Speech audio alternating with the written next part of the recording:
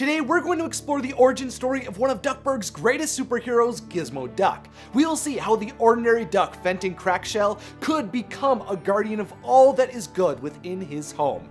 Hello fun people, I'm Isaac Carlson and I'm focused on spreading magic by discussing Disney. So if you are new here and you'd like to see more videos like this one, make sure to subscribe.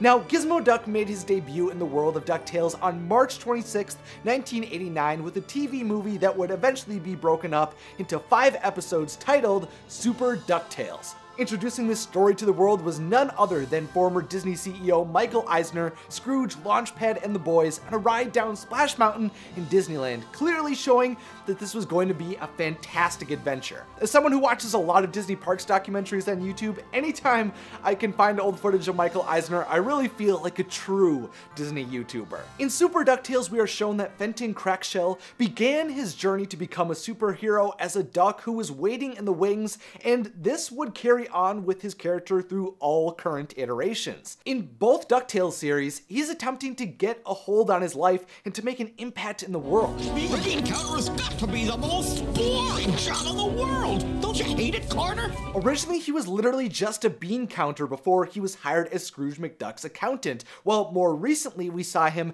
as a struggling scientist intern for Gyro Gearloose, who, might I add, was not the most supportive boss. Dr. Gearloose says this is the perfect place for my work.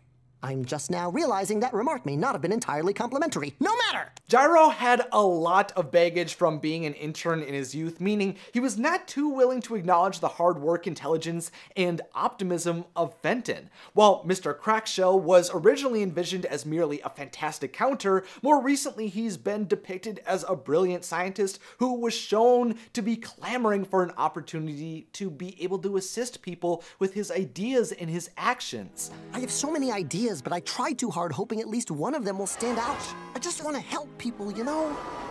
Oh, and Fenton lives with his soap opera loving mother, so needless to say, he was ready to grow beyond what he was. Not that there's anything wrong with soap operas or loving your mother. I love my mother very much. Too bad your father didn't see this. He thought I was worthless. Fenton just needed his chance to shine, and that came when he finally was able to put on the Gizmosuit. Dr. Gearloose is working on an innovation that will better all of mankind, both literally and figuratively. Behold! Originally built under Scrooge McDuck's direct orders for Gyro to create a bodyguard for him that had a brain after the last few inventions he had built became evil, you know, classic things that happen when you're doing science, the Gizmosuit was put on by Crackshell when he felt there's no other option to save the day. In the original DuckTales, Fenton dons the suit when he struggles to get back Scrooge's #1 dime from the Beagle Boys. In the reboot, it's when Mark Beaks lets loose an unrestrained evil little helper that brings Fenton to unlock the suit that was constructed under the project name Blatherskite. Operating passcode, blatherskite! Anything happen? Whoa! I am Gizmoduck. With the suit linking with his body for the first time ever, he had the abilities and the means to save others, which allows him to save Scrooge, the boys, and Launchpad and begin the work needed to master the suit. Scrooge is always complaining my inventions are dangerous. This armor's gotta be 100% idiot-proof, and well, you're just the idiot to prove it. Oh, thank you, sir. To get Scrooge's approval in his original origin story, it's when he returns the dime to Mr. McDuck's money bin that allows Fenton to prove himself under his new public persona, which he provides to the world after learning that Scrooge did not respect him very much. At last, an employee who doesn't goof up like that feeble-headed Fenton. By the way, what's your name? Just call me Gizmoduck. With the alias of Gizmoduck, Fenton fights off the overprotective Gyro invention GICU2 so that he could return the #1 dime to Scrooge's money bin. And with those acts, Scrooge determined that whoever that duck was behind the mask, he deserved to wear the suit and be his official bodyguard. But we see in both stories there's still a learning curve to mastering the suit and being a protector. Even after he gets to work with Gyro to understand the suit more, Fenton doesn't get to start changing Duckburg and helping people as quickly as he would have liked. I mean, yeah, it's great to understand how everything works, but with a practically invincible robotic exoskeleton, I can understand why he'd want to be out in the streets actually saving people. Don't you think we could be doing more than just these reflex tests? Are you asking for a lunch break? We see in the reboot that there was a limiting problem though at the time. You see, Gyro's microchip within the Gizmoduck computer couldn't handle all of the tasks that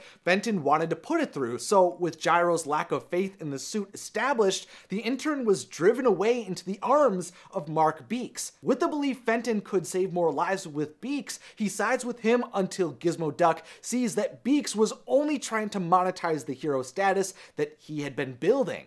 Even without the suit though, we see how Fenton continues to fight for justice and the people when he goes after Beaks, takes back the suit, and announces his name. I am Gizmoduck! With a little help from Huey, the Gizmosuit is rewired to be controlled solely through Fenton's brain, allowing the full capabilities of the robotic armor to be unlocked. And in a really cool sequence, we see Fenton becomes one with the suit. Kind of reminds me of like an Avatar or Code Lyoko moment. The suit is not Gizmoduck. You are. It's all me. I'm in control! But unfortunately, taking control of the suit entirely also meant that he had the full responsibilities of it self-destructing on his shoulders, so he flew away over the water to save the civilians around him, which got him pretty injured, but also showed his worth to Scrooge McDuck. I would always be here for Duckburg. I need someone to make sure this place is still standing when I get back.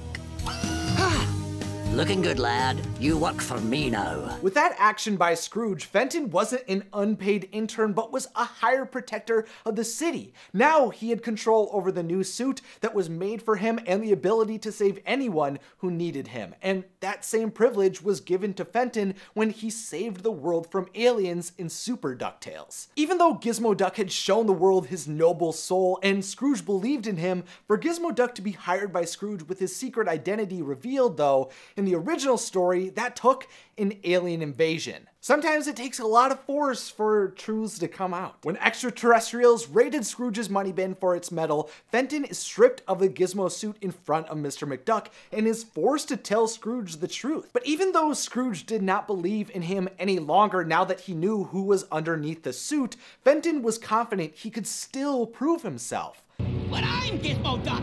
He's just Fenton Crackshell with aluminum siding. If you could count on him then, why can't you count on me now? With that determination, Fenton outsmarts the aliens, takes back the Gizmo suit, and retrieves Scrooge's money and shows McDuck that he is the right person to be Gizmoduck. You've proven that it takes more than a suit of armor to make a hero. In the reboot, with this work as a superhero though, we definitely see that type of burden weigh on him and does pull him away from his scientific research and personal life while his reputation as a conqueror of villainy is truly established. Eventually he does open up again to love and his research, and while he gets burned in the process, he accepts that type of pain is part of putting himself out there, and that sometimes he needs to focus on himself and the science that calls him. Doing here? Shouldn't you be Gizmo-ducking around out there? Not today. I'm needed here.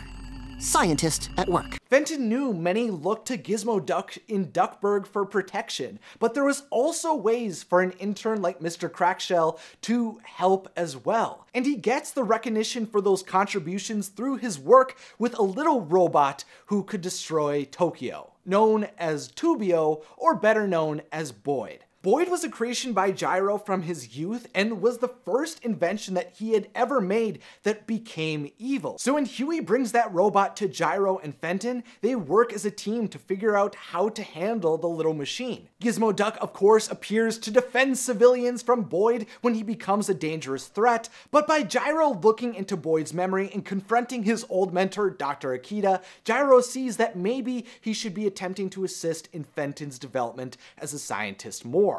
If I had someone to actually listen to me, I might not have been so hopeless. So, you're hired full-time, Dr. Crackshell Cabrera.